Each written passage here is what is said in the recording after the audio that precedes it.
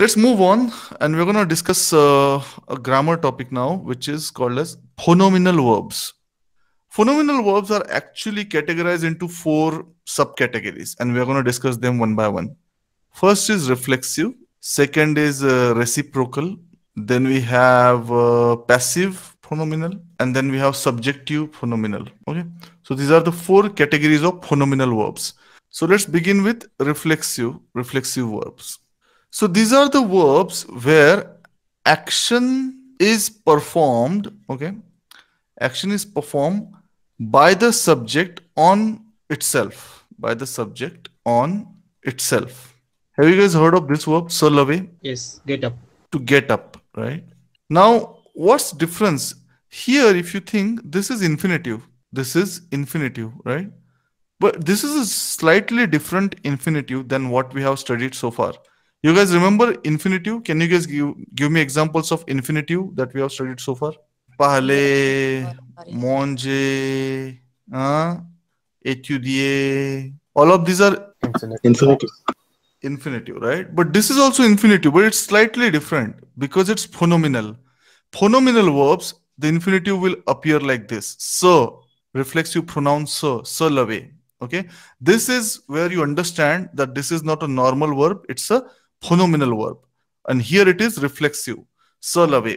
It means to get up. Explicit meaning is to get up oneself. Saif, the explicit meaning will be to get up oneself. Okay, so it's like you're on bed and you move your body, get up your body from the bed on the floor.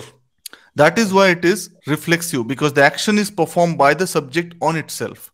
Okay, so now let's look at the present tense conjugations. Present tense conjugation for this se lever.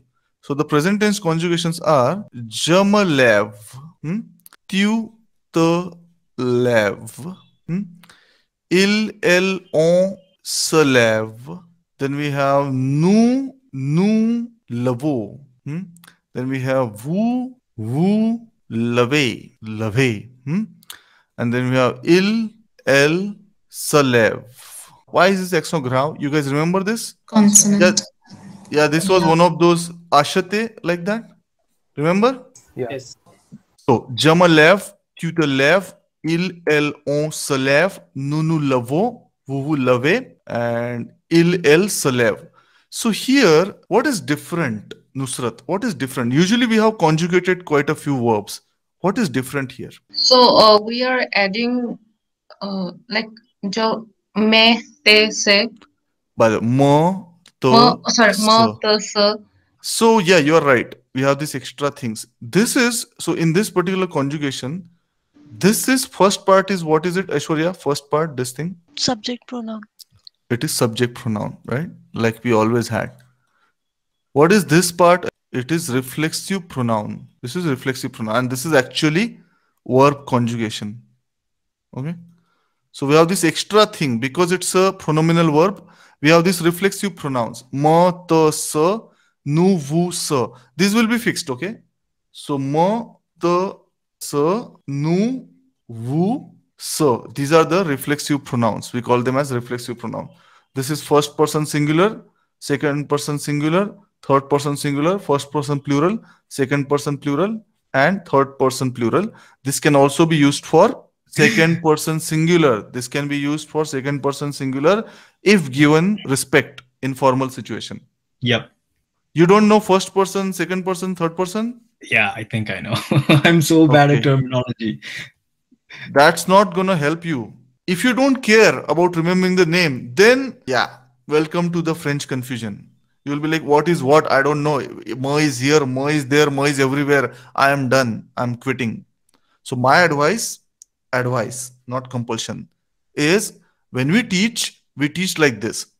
Clarity, utmost clarity. What is this? Subject pronoun. What is this? Reflexive pronoun. Why there is a reflexive pronoun? Because we are conjugating a reflexive verb. And then what is this? Verb conjugation. Clear? Yep. Okay. I get up. I or get I'm up. getting Okay. I get up. You get up. He, she. Get up. Get up. We get up. We get up. Or we are getting up. You get both. up. We are getting up. Yeah. You get up. Generally, first usage of you is to you all. You all, yeah. You all get up. And then second usage of who is the second person singular with respect. But always remember that first usage of this is you all. And Then they get up. they get up. Can I say it? I am getting up myself, or you are getting up yourself? If you want, yes. When you say I get up, it is sufficient to say that you are getting up. I mean, unless your wife lifts you and carries you out, right? So generally, I get up means you get up yourself. It doesn't have to be said explicitly, but if it helps you, do that. Remember this formula. Yeah, sure. If you want to do that, do that. Okay. But when I say I get up, I understand that I get up myself because I don't have like 5 servants like you have. We have another one like that. Sir Revaiye. Do you guys know what is Sir Revaiye means? To wake To up. get out of bed. To wake up. To wake up. Okay. First you do Sir Revaiye, then you check your Instagram for 15 minutes, and then you do Sir Lave. ठीक है Nanda? Okay, got it. Do you do that? Do you check Instagram or phone after waking up? Yes, I do. Okay. So Unfortunately. I knew it. Okay. So this is wake up to get up. Now, let's conjugate this very quickly so as to get hang of stuff in present tense. Jama revai, Jama revai, jama revai, tuta revai, with an S. tu the revai, Then elo so revai, so revai, nu revaillon, vous reveillez, il se réveille. Cool.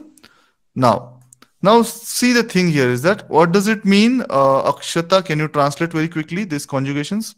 I wake up, you wake up, he, she, we wake up. This is again we wake up. you or you all wake up, Yeah, and then they wake up. they wake up. Everybody good with this? Yeah. Manoj, in this conjugation, what is what? Can you tell me what is what? Okay. The premier vous est subject pronoun. Subject pronoun. Et deuxième vous est Deuxième नहीं होता the. DUX is deuxième, okay? deuxième vous est reflexive pronoun. Reflexive pronoun. Enfin, And this is verb conjugation. verb conjugation. If you say this, if you take out this reflexive pronoun, this is a regular ER ending verb. Yeah. Right? Like parler, manger, danser, same, right? Yeah. Now the another thing to understand here is that this means to wake up. And if you want safe, you can say to wake up oneself. If it helps you to remember that way, because it's reflexive. What does it mean? As I said, it translates to wake up. Okay. Implicitly, what does it mean to wake up oneself? You wake up, right? But this action can also be performed on somebody else. Like sometimes your wife, for those who are married, says that, hey, husband, go wake up the kids. They are getting late for school.